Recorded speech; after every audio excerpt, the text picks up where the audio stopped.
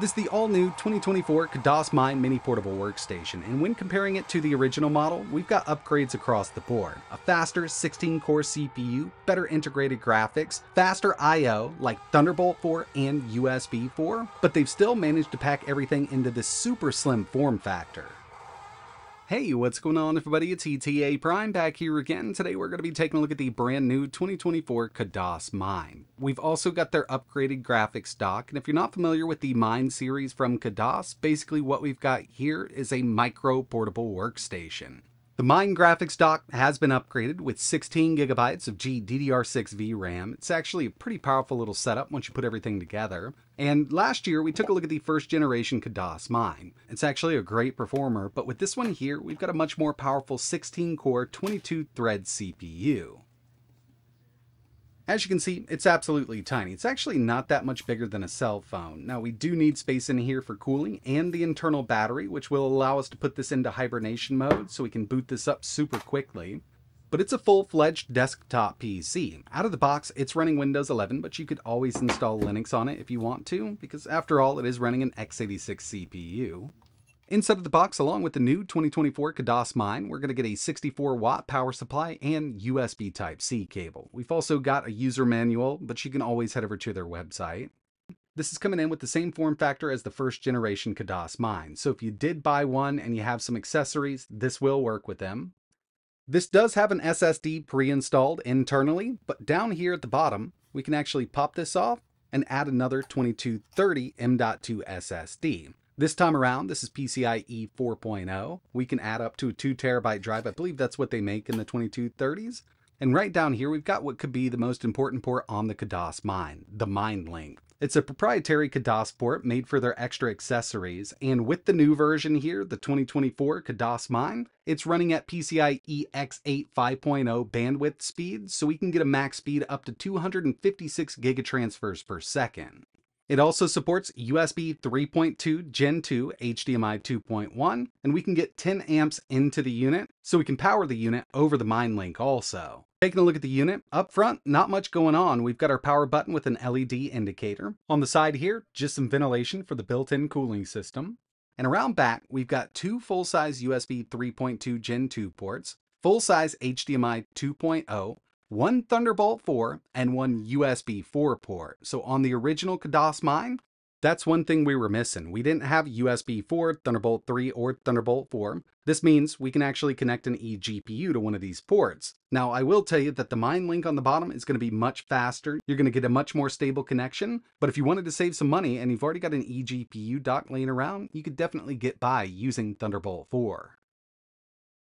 We will be getting over to the new Mind graphics dock in just a bit because that's really going to open this thing up. But when it comes to the base unit itself, we've got the Intel Core Ultra 7 155H. It's actually upgraded from a 13th gen Intel Tiger Lake, 16 cores, 22 threads, 6 performance cores up to 4.8, 8 efficiency cores up to 3.8, and 2 low power efficiency cores up to 2.5.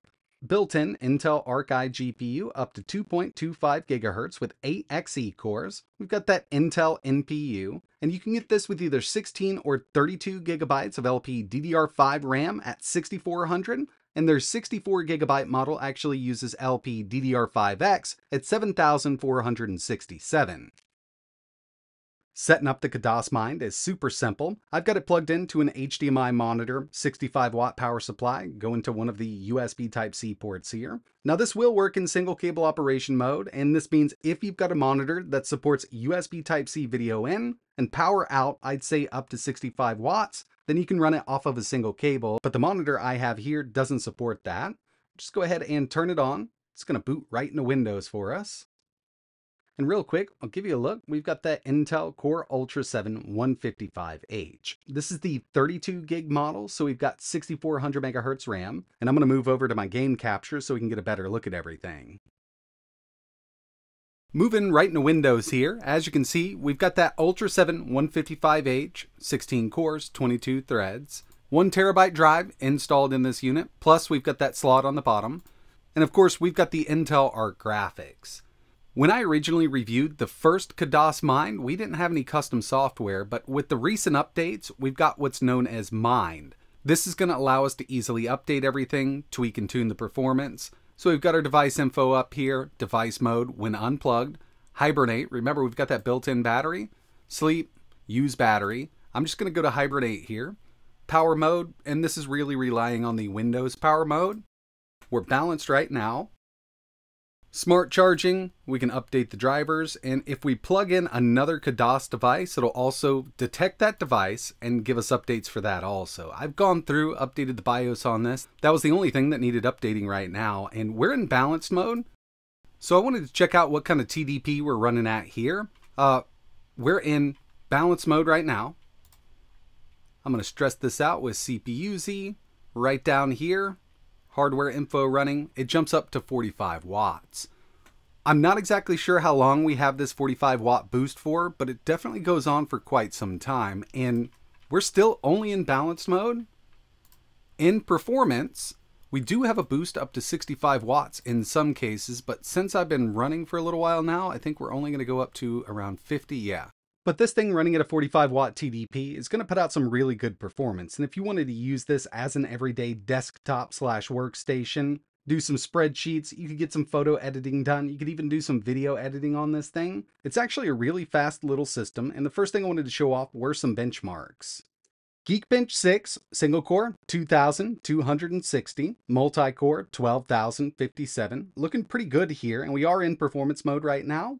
I also ran a GPU benchmark using 3D Mark Time Spy.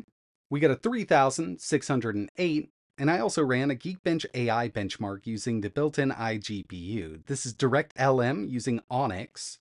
And keep these scores in mind. We will be coming back to them in just a second when we connect the graphics dock.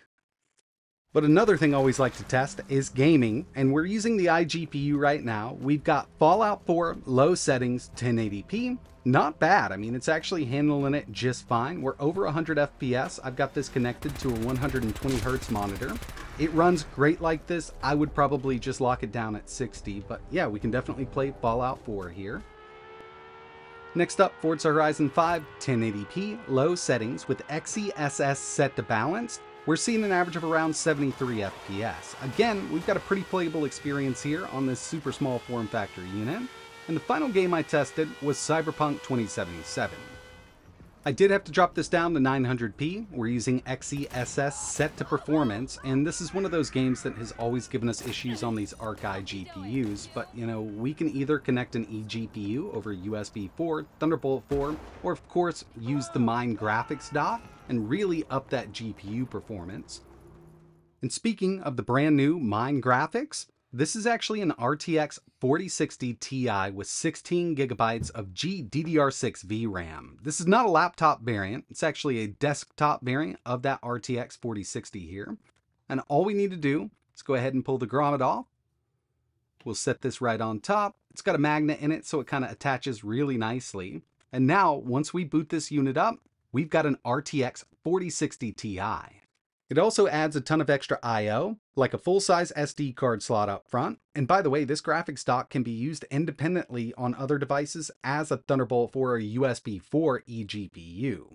Round back, we've got our power input, fully powered by itself, 2 full-size HDMI ports, DisplayPort, 3 more USB ports, and Ethernet on this unit.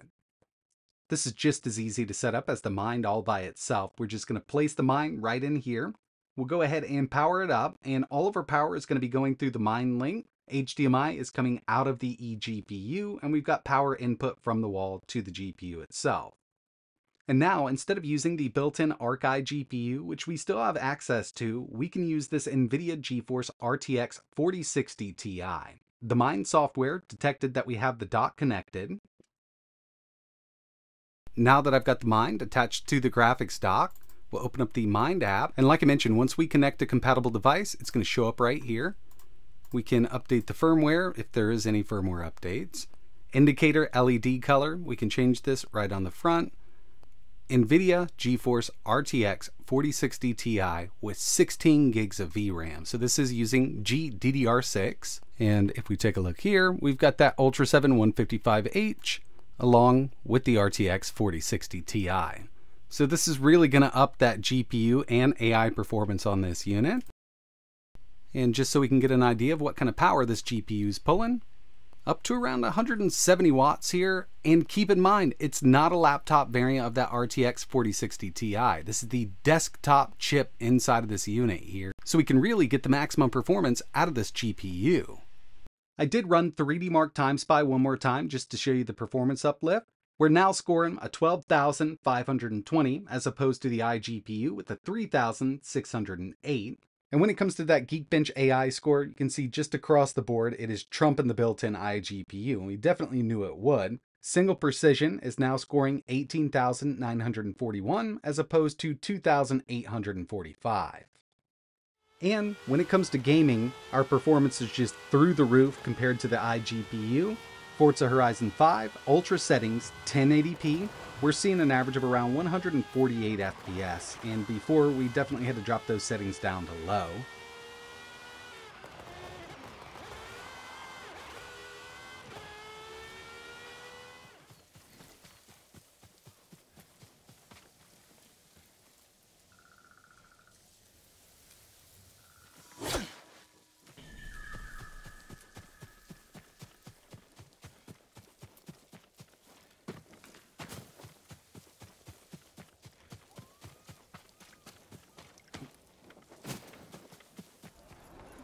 And we had to go back to Cyberpunk 2077. I'm a huge fan of NVIDIA's frame gen. Right now we're at ultra settings, frame gen on, and DLSS is set to auto. We're at 1080p.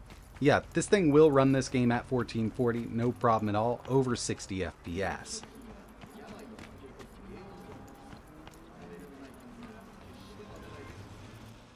So overall, yeah, the new 2024 Khadas Mind is a really nice upgrade on the CPU side and even iGPU side when you compare it to the first generation with that 13th gen Tiger Lake CPU.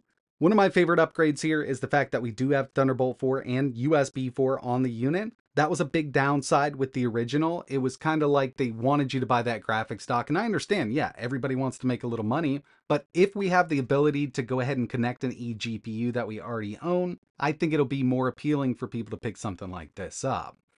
I will have at least one more video coming up soon. There's a few extra things that I want to test here, but if you're interested in learning a little more, I will leave a link to the Khadas website down below. Right now, for the new 2024 model, they are doing a crowdfunding campaign, so I'll also leave that link in the description. If there's anything else you want to see running on the new 2024 Mind in my next video, just let me know in the comments below.